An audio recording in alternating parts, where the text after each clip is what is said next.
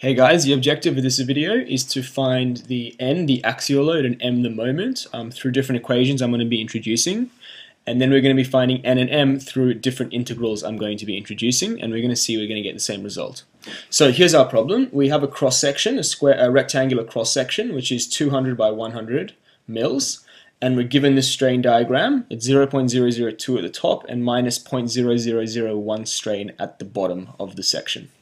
Now, the formula we're going to be using is n, the axial load, is equal to A, the area, times the elastic modulus, times E naught, which is known as the reference strain, plus the first moment of area, times the elastic modulus, times kappa, where kappa is the curvature.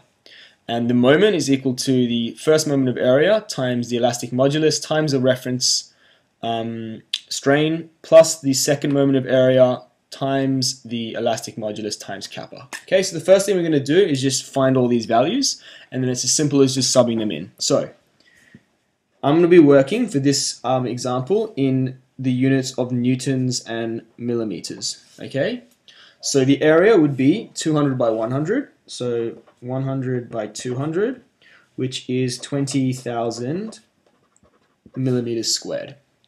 The elastic modulus, it's not given, but I'm just going to say it's 200,000 MPa, which is in newtons and millimeters. It's in newtons per millimeter squared. The next thing we need to find is E naught. Okay, so E naught is known as the reference strain.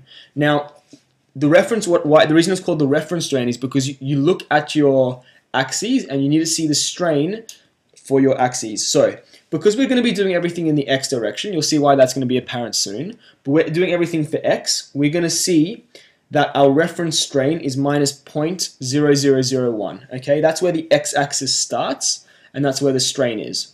So you'll see in the later videos when we're going to be doing it for x dash, the reference strain is going to be the value, whatever value it is there, which we're going to have to find. But the reference, at the end of the day, all the reference strain is, it's the strain at the x-axis for whichever